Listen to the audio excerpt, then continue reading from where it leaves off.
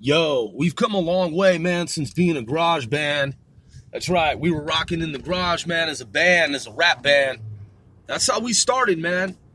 Yeah, when we were kids, we used to have our studio, and it was co-located, man. So at many different locations, everyone at some point had her individual like studio. But typically, man, we were recording in like a basement or a garage, and we'd go to different studios throughout the day too, just depending on like what type of access we'd have. We'd be like, all right, so we can use the garage at this spot, man, record here, and then from there we'll go to this other place. And each studio had its own separate set of equipment as well.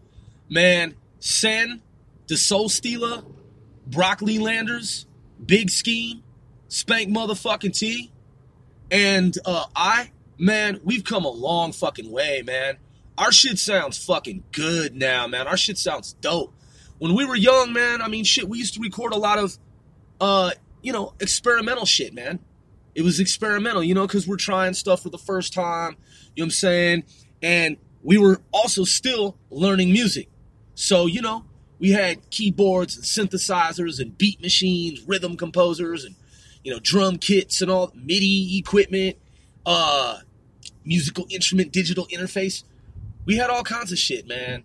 And the more money we made, the more we hustled, the more equipment we bought. And we would read the manuals and read the books and shit. This is before the internet, so it's not like we could just go online and download this and download that. No, man, I'm talking about old fucking school. So, back in the 1990s, man, we recorded a lot of stuff, and we recorded a lot of it on fucking tape. Like, I'm talking about cassette tape. That's how we used to fucking record. There was no CD back during the time that I'm referring to. So, as an underground independent rap group, man, just looking back on time, in time, man, we've come a long fucking way. Google One Sir Grove 495 L as in Lima 4. That's 495/L4. Go to my Reverb Nation page and you can check out hundreds of tracks. The tracks at the top typically are the newest ones, projects that are currently underway. There's some completed projects. There's some partial projects, man. And you can peep the quality, man. The shit is crystal motherfucking clear. The shit is all pro audio.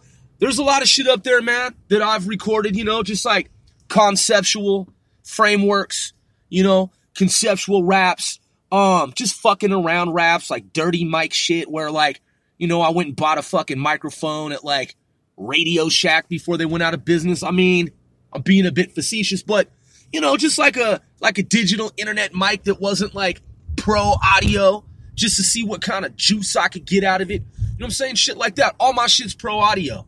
You know what I mean? I have all pro audio equipment. I got the best shit right fucking now. You know what I'm saying?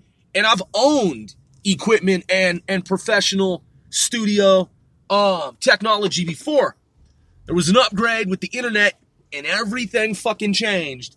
And it took us about 10 years to kind of like, decide what we wanted to do in terms of this major upgrade in line with the internet.